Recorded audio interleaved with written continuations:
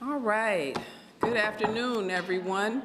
It is 1:10 p.m. on Monday, October 21st, 2019. At this point, I'm calling the meeting to order. And can we begin, please, by standing to pledge allegiance to the flag?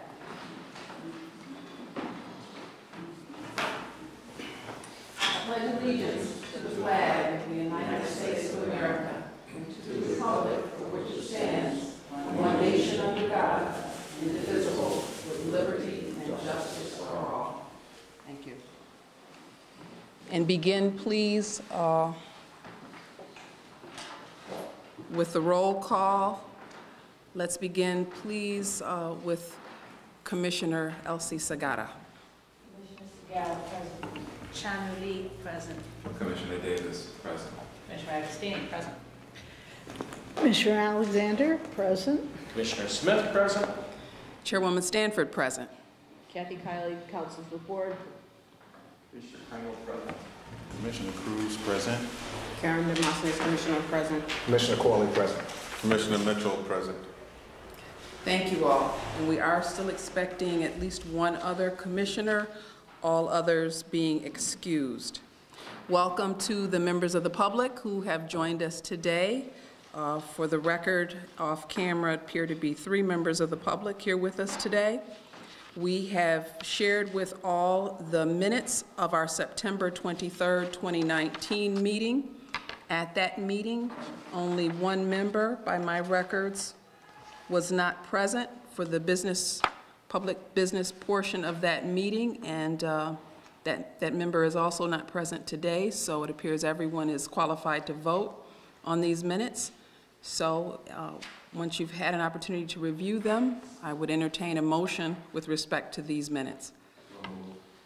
So moved by Commissioner Carlton Mitchell to accept the minutes as presented, sir? Second. Second by, who was that? Me. Commissioner Lee. Thank you so much. All in favor of accepting these minutes as presented, please indicate by saying aye and raise your hands. Aye. Are there any nays? Okay. They are carried unanimously. In terms of our old business, I would turn to our counsel, Kathy Kiley, to share an update with respect to our revocation guidelines and standard conditions.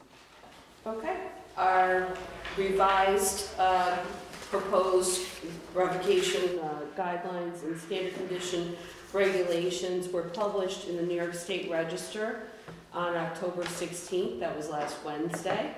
Right now we are in the 45-day comment period. If anyone wants to see the text of the proposed regulations, it can be located under the DOC's website. So that's the actual text of the regulations.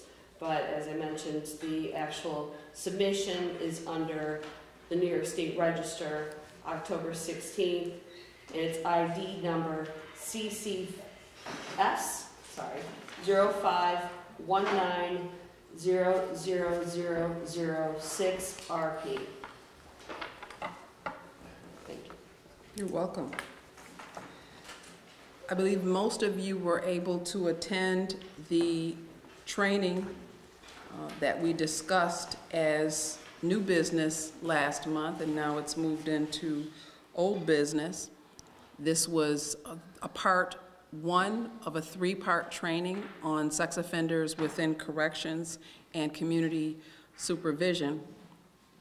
Our second part of that training is going to be held in November, and I would appreciate if you would make every effort to attend that training. They build on one another. They're all very important for our work. This second part will talk about what happens as they prepare to be released to the community, as well as what happens in the community regarding civil confinement, the special conditions that we set, and the like. And then there'll be a final training after that specific to this subject. Also, as part of old business, which was new business last month. I would remind you all to try to complete your online training through the Governor's Office of Employee Relations through the statewide learning management system as soon as possible, as well as make sure that you are submitting the training forms that are required to go along with that, that document the fact that it's been completed. And I think that concludes the information for that is considered old business.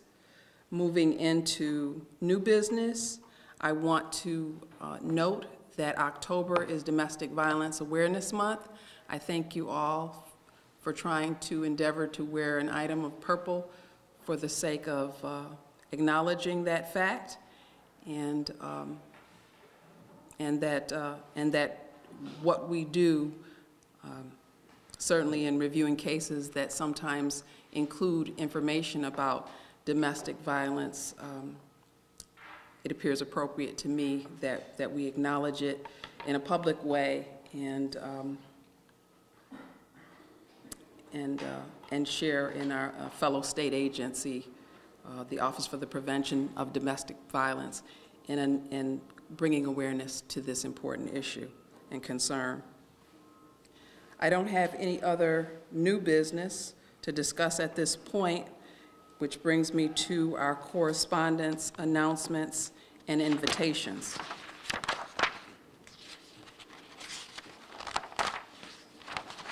So since our last board business meeting, there was a recognition ceremony held by the Department of Corrections and Community Supervision of people who were reaching milestone years in 2018. Of the parole board employees, we had 3 people who are still in state service who reached 25 years of service as of 2018. They are namely Linda F. Jeffries, Manjula Malhotra, and Michael Marassa, an ALJ, a preliminary hearing officer, and an administrative staff person. We had someone who was retired in 2018 who reached 30 years as of 2018, and that is former preliminary hearing officer Sharon Burnett Rookwood. We did get some correspondence. It was specifically addressed to panel members for this person's interview, and I'll just read 2 examples as they're slightly different. This person wrote in September of 2019, "I need to express my heartfelt appreciation for supporting my release. I genuinely promise that upon my release, I will be a productive and law-abiding citizen. My journey will forever be one of atonement and service." And signed, "Thank you." To a different commissioner, the same person wrote, "Thank you for this awesome privilege. I promise you that I will prove you made the right choice. Thank you for this magnificent privilege." Also thanking the commissioner. In terms of other information to share publicly, the board, as well as the executive team of the Department of Corrections and Community Supervision, and of course all of the local employees and staff, have received an invitation to the first Parole Friends and Family Open House in the Utica area office. One of the things that Deputy Commissioner Anna Enright has begun under her term as being the senior-most docs person in charge specifically of community supervision is to support open house opportunities within different area offices around the state for the family and friends of people on parole. And reading from the flyer, this will be an opportunity to meet us, have questions answered, and receive useful information. Friends and family, please join us. Thursday, November 14th, 2019, there's a morning session between 10 and 12, and there's an evening session between 4 and 6. And it's an invitation extended through parolees, through people on parole, to invite their family, friend, or whoever their support system is. They say that persons under community supervision are welcome to attend, but must bring a family member or a friend. And then there's information about how you RSVP to the department.